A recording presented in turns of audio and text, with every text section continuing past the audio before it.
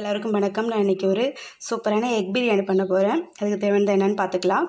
First basmati அரிசி 2 class அளவு எடுத்து கழுகி தண்ணி வடிகட்ட வச்சாச்சு. அடுத்தது 2 தக்காளி, மீடியம் சைஸில் 2 தக்காளி எடுத்து நீளத்தில் அரிஞ்சு எடுத்துக்கோங்க. முந்திரி திராட்சை இருக்கு இல்லையா, அது வந்து தேவைக்கு ஒரு கைப்பிடி அளவு எடுத்து வச்சுக்கோங்க. இது நம்ம ஃப்ரை பண்ண போகிறோம். அதே மாதிரி ஒரு 1/2 வெங்காயத்தை இது மாதிரி நீளத்தில் அரிஞ்சு வச்சுக்கோங்க. இது 3மே ஃப்ரை பண்ணி எடுத்து தனியாக வச்சுக்க போகிறோம். அடுத்தது இங்கே இருக்கிறது புதினா இலை, மல்லி இலை, இது 2மே நான் குட்டி குட்டியாக நறுக்கி ஒரு கைப்பிடி அளவு எடுத்து வச்சுருக்கிறேன். எசன்ஸ் எடுத்துருக்கேன், பைனாப்பிள் எசன்ஸ் தான் நான் எடுத்து வச்சுருக்கேன். உங்களுக்கு என்ன ஃப்ளேவர் வேணுமோ அதை யூஸ் பண்ணிக்கோங்க. நான் பைனாப்பிள் எசன்ஸ் எனக்கு ரொம்ப பிடிக்கும்ன்றதால நான் எடுத்து வச்சுருக்கேன். அடுத்தது மசாலா எல்லாமே எடுத்து வச்சுருக்கிறேன். இஞ்சி பூண்டு விழுது இருக்கு இல்லையா, அது வந்து 1 ஸ்பூன் அளவு எடுத்துருக்கிறேன். மஞ்சள் பவுட்ரு வந்து ஒரு 1/2 ஸ்பூன் எடுத்துருக்கிறேன். மிளகாத்தூள் வந்து 1 ஸ்பூன் அளவு எடுத்துருக்கிறேன். கரம் மசாலா, பிரியாணி மசாலா, இது 2ம் கலந்தது. ஸோ நான் எல்லாமே மிக்ஸ் பண்ணி எடுத்துருக்கிறேன். அது ஒரு 1/4 ஸ்பூன், கரம் மசாலா ஒரு 1/4 ஸ்பூன் எடுத்து இங்கே வச்சுருக்கிறேன். பட்டை ஒரே ஒரு பட்டை எடுத்து வச்சுருக்கிறேன். தயிர் தேவைக்கு எடுத்துக்க போகிறோம். வெங்காயம் வந்து 3 வெங்காயம் மீடியம் சைஸ்லேயே தான் 3 வெங்காயத்தை நீளத்தில் அரிஞ்சு வச்சுருக்கிறேன். முட்டை வந்து அவிச்சு இங்கே ரெடி பண்ணி வச்சுருக்கிறேன். 5 முட்டை எடுத்துருக்கிறேன். நான் அவிச்சு வச்சாச்சு, தோல் தான் உரிக்கணும். ஸோ இதை எப்படி பண்ணலான்னு பார்க்கலாம். நெய் ரொம்ப முக்கியம், நெய் ரொம்ப தேவை. ஸோ இதை எண்ணெய் தேவைக்கு பார்த்துக்கோங்க, உப்பும் தேவைக்கு எடுத்துக்கோங்க, தண்ணியும் தேவைக்கு எடுத்துக்கோங்க. வாங்க இதை எப்படி பண்ணலான்னு காமிக்கிறேன். குக்கர் அடுப்பில் வச்சாச்சு. இதில் எண்ணெயும் ஊற்றிட்டோம். நம்ம எண்ணெய் நான் சொன்ன மாதிரி தேவைக்கு தான் ஊற்றணும். ஸோ சிக்கன் பிரியாணியாக தான் நம்ம எக்ஸ்ட்ரா எண்ணெய் ஊற்றிக்கலாம். இப்போ நம்ம எக் பிரியாணின்றதுனால நான் எண்ணெய் கொஞ்சம் கம்மியாக தான் ஊற்றிருக்கேன். நெய் வேறு நம்ம இதில் சேர்த்துக்க போகிறோன்றதுனால எண்ணெய் ஊற்றி வச்சுருக்கேன். ஸோ அடுத்தது இங்கே வந்து நெய் ஊற்றி நம்ம அந்த முந்திரி திராட்சை இருக்கு இல்லையா, அதை நம்ம வந்து பொரிச்சு எடுத்து வச்சிடலாம். ஃபஸ்ட்டே போதும், அது வேஸ்ட் பண்ண வேணாம். இதை அப்படியே இதில் ஊற்றி பிரியாணி பண்ண போகிறோம். ஸோ இதில் வந்து நம்ம முந்திரி திராட்சையாக கொட்டிக்கலாம்.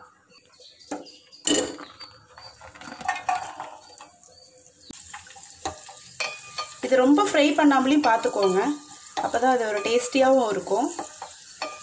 போதும், இந்த அளவுக்கு ஆனால் போதும். ஃப்ரை ஆயிடுச்சு. இப்போ இதை எடுத்துடலாம். எடுத்துகிட்டு நம்ம வெங்காயத்தை போட்டுடலாம்.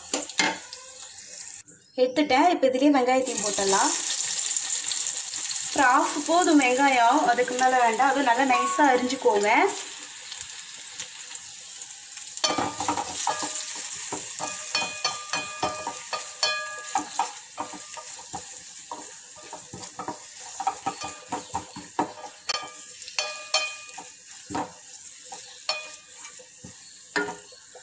இங்கே எண்ணெய் சூடாயிடுச்சு. இப்போ இதில் வந்து நம்ம வெங்காயத்தை ஃபஸ்ட்டே போட்டுடலாம்.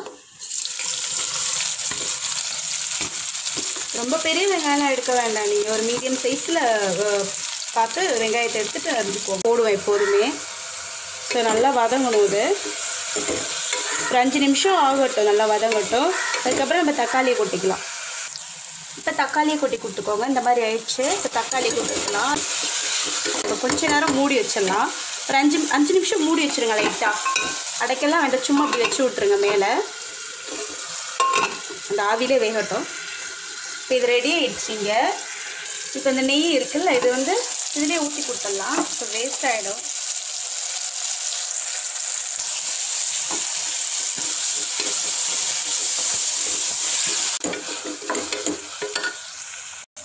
இப்போது மல்லி இலையும் புதினா இலையும் போட்டு கொடுத்துடலாம்.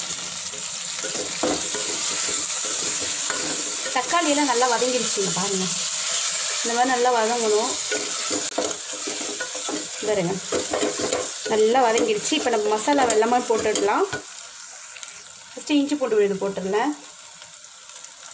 இஞ்சி பூண்டு விழுது போட்டேன். அது நான் சொன்ன மாதிரி 1 ஸ்பூன் அளவு தான். அது ஒரு 5 நிமிஷம் ஆயிடுச்சு. இப்போது இந்த மசாலா எல்லாமே கொட்டிக்கோங்க. நல்லா கிண்டி கொடுத்துக்கோங்க.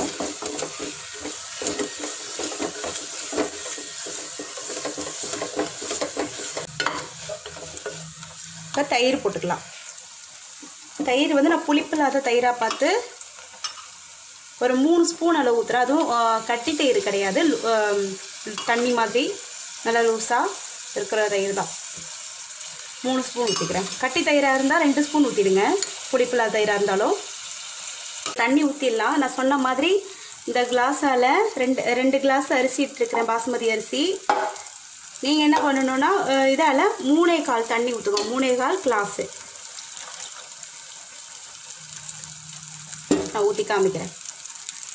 1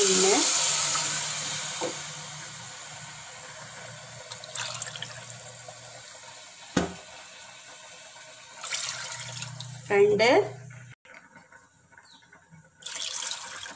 3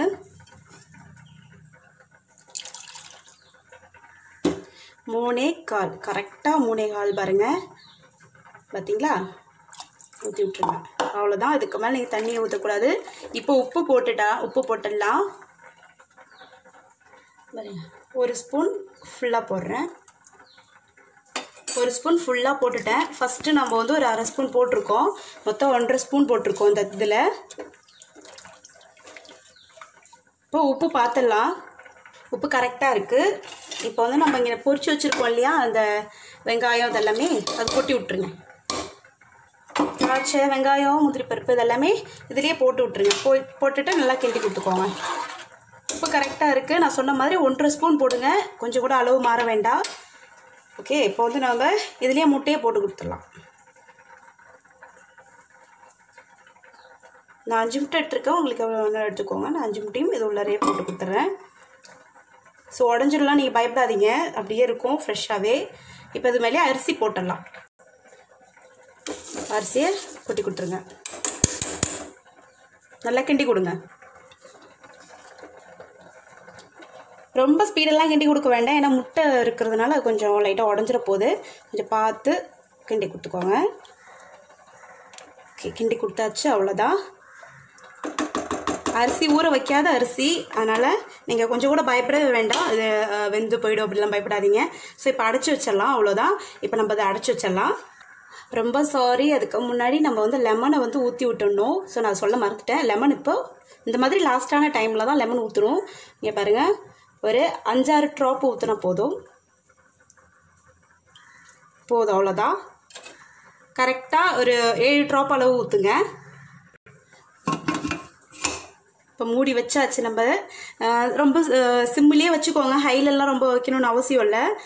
சிம்முனா ரொம்ப சிம்மு கிடையாது, மீடியம் சைஸில் வச்சுக்கோங்க. ரெண்டாவது நம்ம விசில் இதில் போடக்கூடாது. விசில் போடாமலே நம்ம சிக்கன் பிரியாணிக்கு நான் சொல்லியிருந்தேன் இல்லையா ஏற்கனவே ஒரு வீடியோவில், அது மாதிரி இதில் வந்து விசில் இல்லாமலே தான் நம்ம வந்து சமைக்க போகிறோம். ஸோ விசில் இல்லாமல் 7 நிமிஷம் கழித்து நம்ம இதை வந்து ஆஃப் பண்ண போகிறோம். இப்போ வந்து ஆன் பண்ணியாச்சு. அலாரம் நான் சொன்ன மாதிரி அலாரம் வைக்கிறதா இருந்தால் வச்சுக்கோங்க. இல்லை உங்கள் கையில் வாட்ச் இருக்கா அதை வச்சு பார்த்துக்கோங்க. இப்போ நான் வச்சாச்சு. 7 நிமிஷம் நான் போய் டைம் பார்த்துக்கிறேன். 7 நிமிஷம் கழிச்சு நம்ம இது கேஸ் ஆஃப் பண்ணிவிட்டு 15 நிமிஷம் கழிச்சு இது ஓப்பன் பண்ணணும் இந்த குக்கரை. ஸோ நான் போய் டைம் பார்த்துக்கிறேன். 15 நிமிஷம் ஆயிடுச்சு. இப்போ நம்ம ஓப்பன் பண்ணி பார்க்கலாம் எப்படி இருக்குன்ட்டு. பாருங்கள், அப்படியே கொஞ்சம் கூட முட்டைலாம் உடையவே இல்லை. இங்கே பாருங்கள், நான் காமிக்கிறேன். ஃபஸ்ட் நம்ம வந்து இதில் 1 ஸ்பூன் நெய் வந்து எக்ஸ்ட்ரா விட்டுக்கலாம். ஸோ இவங்க 1 ஸ்பூன் நெய் சும்மா ஒரு ஃப்ளேவருக்காக தான் நான் இங்கே போடுறேன். இப்போ மல்லி இலை தூவிக்கலாம். மல்லி இலை தூவி வச்சு இப்போ வந்து நான் கிண்டி காமிக்கிறேன் எப்படி இருக்குன்ட்டு பாருங்களேன். கொஞ்சம் கூட உடையவே இல்லை, எக்கும் உடையவே இல்லை. இங்கே பாருங்கள், ரைஸ் எல்லாம் கொஞ்சம் கூட உடையவே இல்லை. எல்லாமே கரெக்டாக இருக்குது. டேஸ்ட் நான் சொல்கிறேன். ஹோட்டலுக்கு நீங்கள் போகணுன்னு அவசியமே கிடையாது, அவ்வளோ டேஸ்ட்டாக இருக்குது இந்த பிரியாணி. சூப்பராக இருக்குது. எக் பிரியாணி செம்மையாக இருக்குது. ஸோ இந்த மாதிரி ஒரு பிரியாணி வீட்டில் சமைச்சு சாப்பிட்டு பாருங்கள். இந்த வீடியோ உங்களுக்கு ரொம்ப பிடிச்சிருந்துச்சுன்னா சப்ஸ்கிரைப் பண்ணுங்கள், கீழே இருக்கிற பெல் பட்டனை ப்ரெஸ் பண்ணுங்கள், லைக் பண்ணுங்கள், கமெண்ட் பண்ணுங்கள், ஷேர் பண்ணுங்கள் உங்கள் ஃப்ரெண்ட்ஸ் எல்லாருக்கும். பாய்.